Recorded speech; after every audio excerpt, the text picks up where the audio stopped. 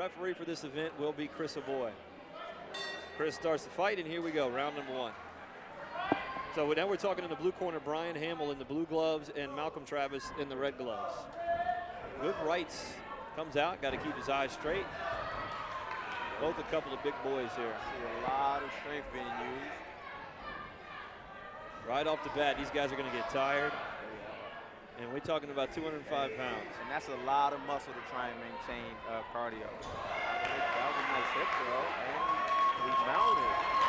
That's a lot of power coming down. Yeah, this, I mean, I remember Brian's first fight, so definitely, you know, one of those things. That's got his head to the other And now, side. and let me help you. Are you talking about the guy, Brian on top in the blue corner? Top. Yeah, but when you get to the point now where Brian's at, do you want to get out ahead of that guy's head like that, or would you rather have your chin buried in the other guy's chest? If I'm on bottom or top? On top, if you're Brian. If I'm Brian, I just want to put a lot of pressure on Mount. Okay. He's going to get tired of it, he's going to do something to let go, right. And then I bring down punches. But again, I'm a BJJ guy, so pressure is my thing. Okay. A lot of other guys just want to rain down punches early. Now Malcolm definitely looks strong enough that he's trying to flip this around. He's using very good technique. Malcolm in the red gloves, Brian in the blue gloves, Travis out of the Beta Academy, Hamill fighting from Fairfax Fitness out of the blue corner. Hamill blue, Travis red. Travis got him pinned against the cage. If Travis can grab that knee out, he might get a takedown. And he looked like he's a pretty good round guy. But you talk about this record of 0-1. You never want to fight that 0-1 guy. No, you never want to fight that 0-1 guy. He's hungry, and he's got his family here. He wants to prove to everyone he's actually a fighter, not just one of those guys. Yeah, I came out and just got whipped the first time, and I'm not a quitter kind of thing. Definitely. So Malcolm going for a takedown again. Just, every time he goes in for I'm telling you, Brian's just a strong guy. Yeah, definitely. Malcolm cannot leverage his way around to get that takedown because Brian is just strong. Malcolm's not doing anything wrong. Malcolm is just excessively strong. Looking at his lats right now, they're going through the cage. So Brian with his back to the cage, Malcolm trying to get this leverage. Up, spun around, Hamill in the blue gloves, Travis in the red gloves. Travis now against the cage with a little reversal from Brian Hamill. Brian Hamill just landed a good right hand. Breathing hard. Malcolm was trying to go for the guillotine. Yeah, it's not. He needs to get the underhooks and just turn them. It was a good setup. Malcolm looks exhausted. Yeah, and I thought if Hamill wanted to throw some punches there, he would have landed them.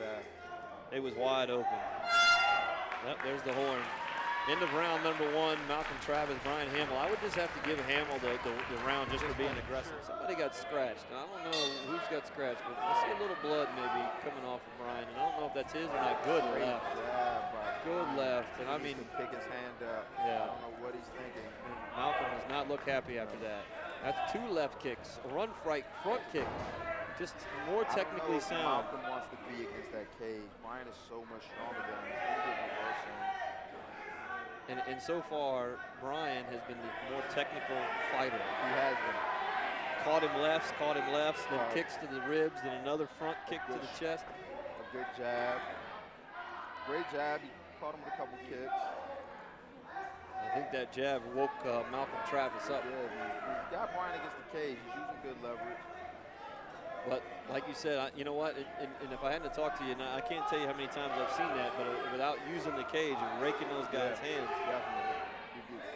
You could change. Yeah. He'll let go. Definitely. He'll let go. He'll give you space for you to work. Now they're just trading knees to the body. And I want to say somebody is bleeding. I just can't tell. Someone definitely is bleeding. I see a little blood on Brian's cheek, but it could come from Malcolm's face. Yeah, that left. I think that left jab caught Malcolm. Yeah. Malcolm's hands going inside that cage. The ref needs to look at the cage. Now it's definitely under Malcolm's left eye.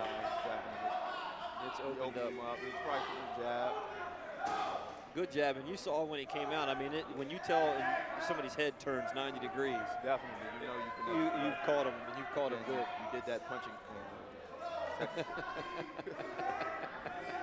Malcolm's landing a couple of knees to the body. Are they getting there? Yeah, they're getting there. You can see a little bruising on inside. That was a little low. That's inside, maybe a little low. Now Chris is going to break this up just a little low here. Push him back, going to talk to him. Hey, low knees, low knees. Wow, he's exhausted. Yeah. He can tell him to pick his knees up all he wants, but he's just so tired. Reaching anywhere. Yes. Yeah.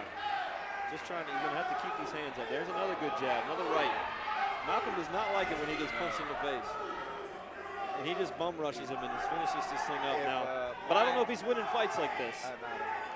He might take this round. I don't know. If Ryan would just take a step to the left or right, he's going to come straight towards him. Yeah, and deflect that out of there. Now that blood looks like, is it coming from Brian's nose? Brian's nose now. A couple of lefts, a couple of rights from Brian to Malcolm. They're exchanging blows to the face. Those knees are going right to Brian's head. If Malcolm would step on somebody's foot here, he might wake him up. Both guys get so exhausted and forget about other parts of the body. And the takedowns. Yeah. I don't know who I would give this round. This is a tough one. That's the end of round number 2. We got some blood coming, loosening himself up. coming out in his jean jacket. Okay. Both guys squaring up here. Malcolm is definitely not coming at it. Good inside kick. Great inside kick by Brian. Malcolm just rushes him again. Needed to step, just like you said, right or left. And I don't know if I can take 3 more minutes of this. No, I don't know. Sometimes fighters got to talk to their corners. The whole point of a fight is to go out here and fight, and for a corner to be able to let me know what's going on, what I'm missing. And clearly, Brian's corner is not letting me know what he's missing. Just getting bum rushed and knees to the stomach, and just exchanging knees and rights and lefts. We'll see if Chris Avoid stops this thing. Not stops it, but just stops this. Yeah, here we go. And that's what he's doing right now. He's going to get him off the ring, or get him off the cage. He might lose a point. For what? Wow. Low knees. Low knees. That changes the fight. Look at Malcolm. He's just so tired. He can care less. That might change the fight, because you might give Brian the first round, Malcolm the second round. And now that Brian's down a point, now that Malcolm's down a point. Oh, good rights by Brian Hamill. 2 good rights. Now he's got him. You see? But he just keeps letting him. He needs to stay on the outside of Malcolm. Yeah. And once again, Malcolm's in a situation where he's so tired he can't pick his knees up to get him. And all he's going to do is end up losing another point here. Good reversal by Brian Hamill. Puts him around. Malcolm in the red gloves, flips him back around. Malcolm has a good ability to keep his back off the mat. Off the cage. And that was another low one by Malcolm. I'm telling you, these are going to be low every time. If Chris could get in there and take a look. Maybe Malcolm should stop throwing knees. That's what I was going to say. He's got to do something and come up with something different to win this fight. He wants to win this fight. He needs to let go, back up, and start trying to do something different. Worst case scenario for both fighters, or best case right now, if Malcolm takes this round, is a draw. You got to give Brian the first round. Malcolm takes the second round. And I have to give, right now, you're asking me, I'm telling you, Brian Hamill wins this round. You give Brian this round? Right now. He's caught him with a couple of uppercuts, and he caught him, and he had his head. And all I've seen is low knees and tiredness coming out of Malcolm. And here comes Brian with a second win. Brian's a stronger fighter. He's definitely more physically strong. Right. Malcolm is a little bit more technical with where he puts his body. But let me show you how much I know. I picked Alvin Mercer to win the last fight against Vineyard. So you weren't the only person. I'll sit over here. In this crowd. I'll sit over here and chit chat and not know how this scoring works. That was a tight enough fight that even the judges disagreed. So that doesn't matter. Here comes the end of round number 3. Both these fighters exhausted. And we'll see if they can even stand up after this is over with. This fight was exciting enough that we started talking about the fight that happened. Yeah, 3 fights ago. Exactly. Ladies and gentlemen, the judges have scored this fight a draw.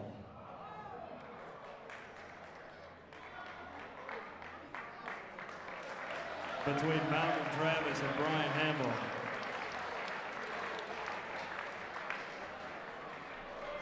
Somebody try.